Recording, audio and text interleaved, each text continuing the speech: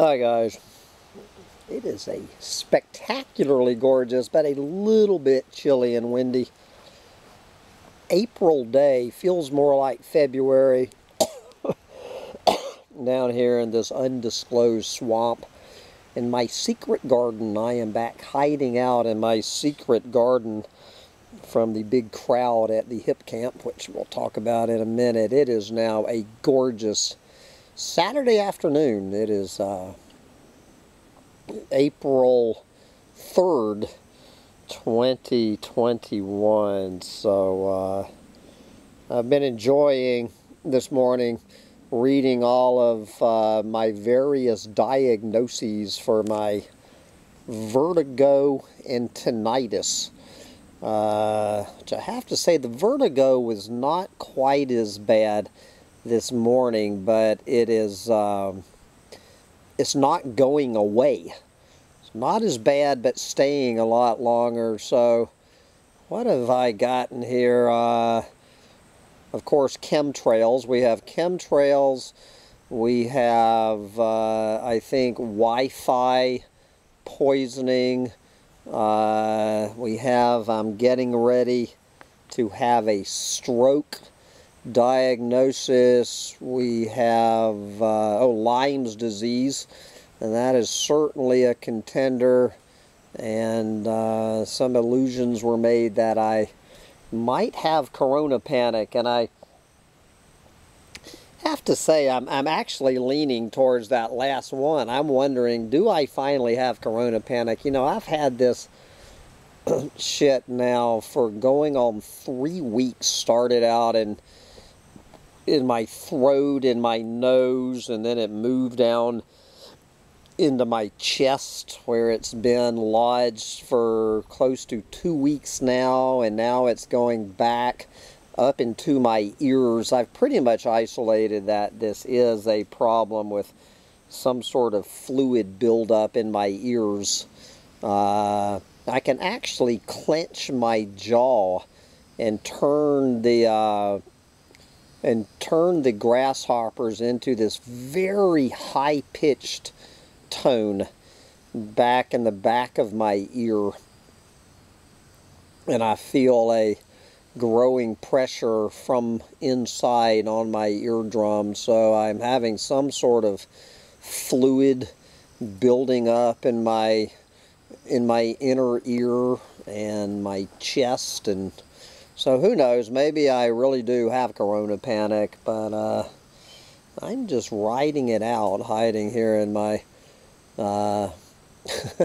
hiding out in my secret garden on this beautiful Saturday. So I don't know, you guys can decide if this has anything to do with the collapse of a planet. I'm thinking about, I'm thinking about starting yet another YouTube channel when I get back to New York, and open up the Bugs in a Jar Hipcamp, the Woofer Organic Farm, the Hipcamp, what other manifestations of bugs in a jar I can come up with this summer. Just basically inviting anyone to come hang out at Bugs in a Jar and see what happens when we shake up a bunch of people.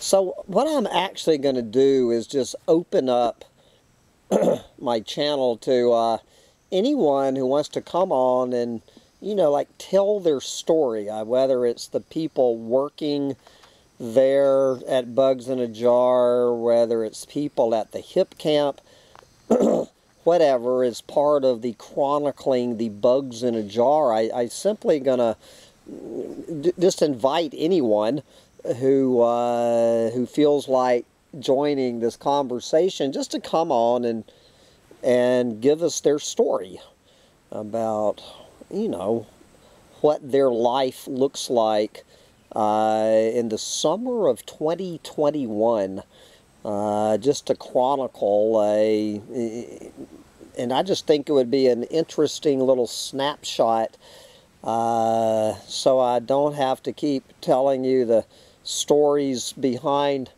people's backs. They can tell them yourself. So anyway, we have an interesting collection at we have a full complement at Crazy Crane Campground, and so where to start? We're going to start with these two guys who showed up at 11 o'clock last night and left at 9 o'clock this morning. So these guys, one of these I really wanted to get him on video. The guy, I don't know what he's trying to strike in his wardrobe.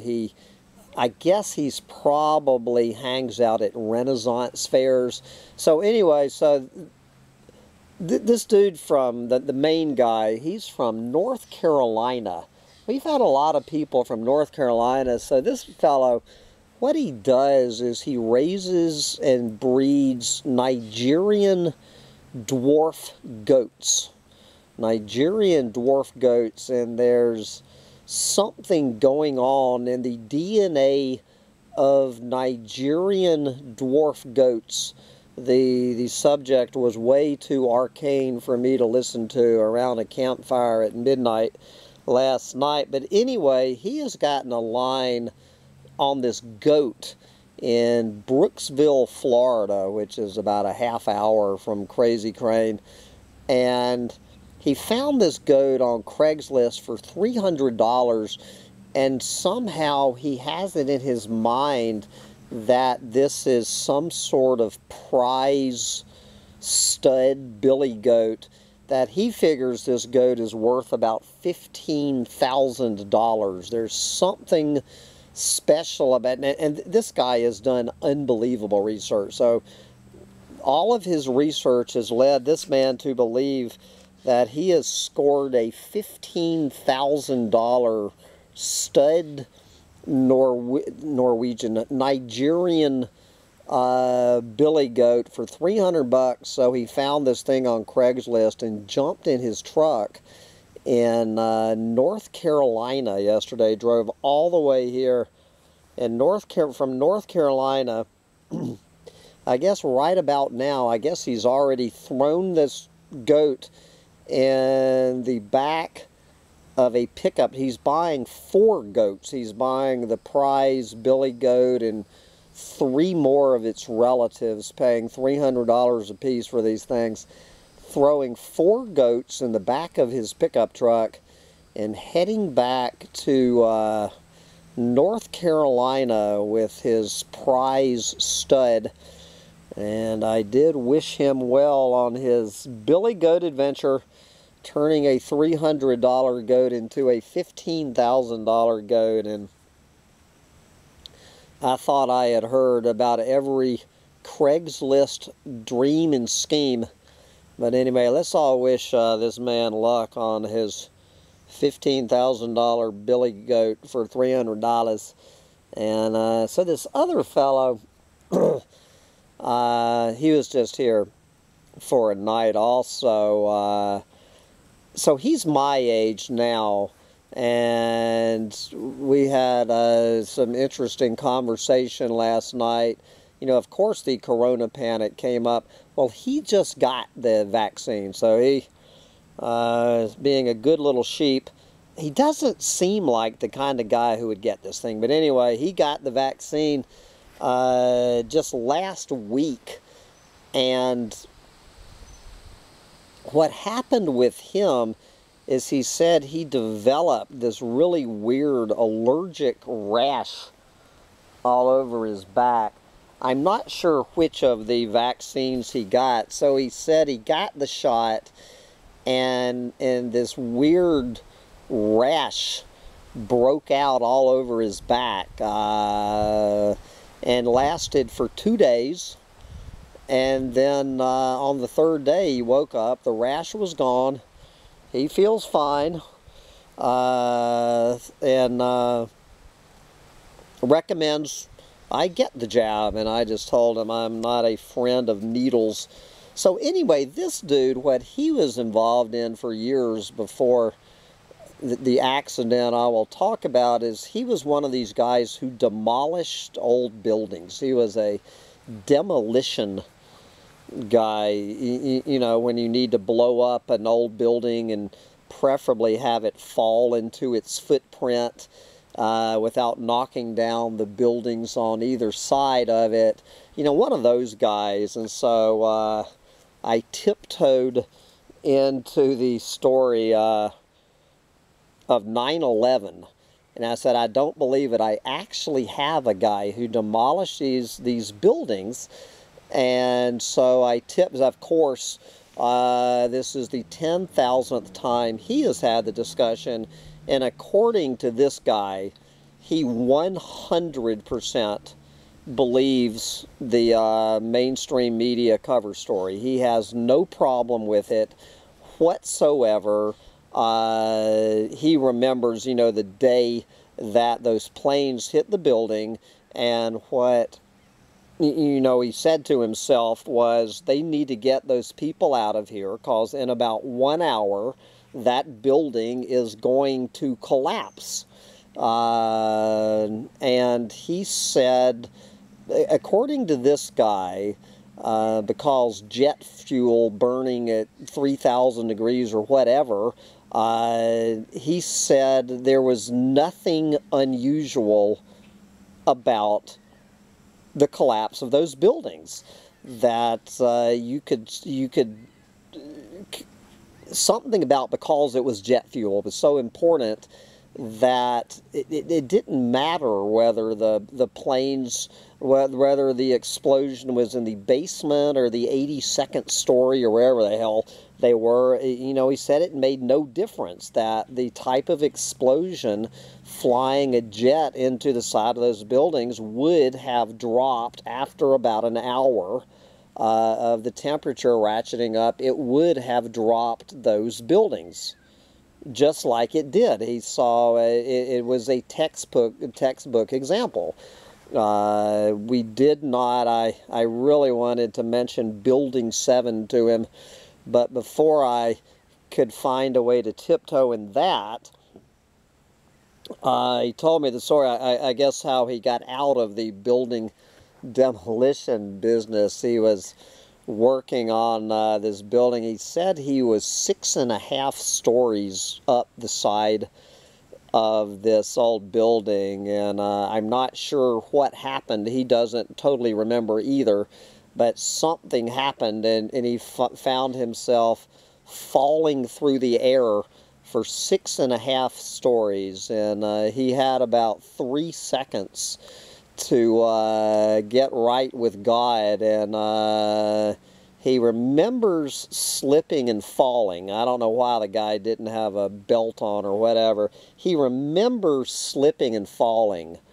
and trying to grab at anything he could, but apparently what they teach you if you're you know, working in construction or destruction, I guess, to like get in a position on your hands and knees, which I thought was pretty weird. That's how he was taught.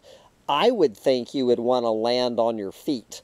Obviously, you don't want to land on your head or your back. And he says the position is like you're walking around on your hands and knees.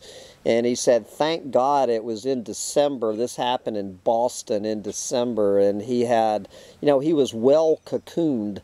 He said he had on a big, thick down jacket and insulated pants and boots. So he was kind of like wrapped up in a big, thick cocoon, which absorbed quite a bit of the shock, which he credits to being alive to. And he hit that ground. It was solid concrete. He said he free fell for 62 feet, managed to pull himself up into that, into the standing on his hands and knees, and he has no memory of the collision whatsoever, of course. The last thing he remembers is falling through the air, trying to grab something to scramble out of his fall, and then he has no memory, and he woke up in the hospital, you know, basically in a body cast. And 8 months he spent, you know, lying on his back, essentially, in a body cast, thinking about his life. I asked him, I said, brother, I said, what the hell was going through your head for those 8 months? And his answer was, he was thinking about, how the fuck did I get here, and how the fuck am I gonna get out of here? So he's 8 months before he could get out of bed, and then he spent 2 years. He said he had to completely, it was like, I guess he had a head injury. He had to completely relearn how to walk and how to talk, like, you know, like he was an infant. And he had to completely, I mean, from ground up, like a newborn infant. He had to learn the English language all over again, and then he had to learn how to walk, and obviously he retired from the demolition business after that. But anyway, you've heard it from this particular, he is not a, I guess I did not ask him, I guess he is not a fan of architects and engineers for truth. And, you know, those 2,000 plus architects and engineers who claim that the 9/11 cover story is unadulterated horseshit, that there was no way in hell those planes brought down that building. Well, this guy begs to differ. Hell, I don't know, guys. I still am a 9/11 truther light, but I don't want to open up this whole debate. I do not want this channel to go down that rabbit hole. You get one comment. Osama, this includes you. Andy the gardener, this includes you. And everybody in between Osama and Andy, you get one comment to make your comment about that guy's, that demolition contractor's assessment of 9/11. So anyway, the main group I have at Crazy Crane right now, what they are, they're these five people showing up in 3 cars. 4 of the 5 people are somewhere on, you know, treading that line between overweight and obese. We have 5 people from like age 30 to 50. We have 3 dogs, 3 cars, and probably what looks to me like about 200 pounds of barbecue. And their sole intention of, and they're going to be here for 2 nights and 2 days, is to sit here, sitting in a chair around the campfire in April and around the grill, just stuffing their face with food. Stuffing their fat faces with food. That is what they're here for. That's what they're into, is sitting around in these lawn chairs, barbecuing and drinking beer, I guess. That is how they're spending their weekend. They have absolutely no interest. You know, I was telling them about, you know, where I am now, about all these beautiful hiking trails. I was saying, you know, guys, you can rent my canoe, you can rent my kayak, and they were just giving me these dumb looks like, why would we want to go canoeing or kayaking and hiking when we can be sitting around here in your yard barbecuing and stuffing our faces and playing cornhole? And so I've been trying to, you know, like spy on them, just to, you know, just get an idea of what 5 normies, they're from Orlando, they came up here from Orlando, and so it seems like they spend a lot of time talking about TV shows, about movies. I've heard a lot of talk about movies, a lot of talk about TV shows, a lot of talk about barbecuing, of course. You know, I guess they're grill masters. So, talking about barbecuing tricks. So I didn't want to impinge on their privacy, so I'm over here. I'm just letting them have Crazy Crane. I hear we have a fire dancer coming in tonight. The woman coming in tonight is a belly dancer, fire dancer, where she is going to treat us, you know these fire dancers.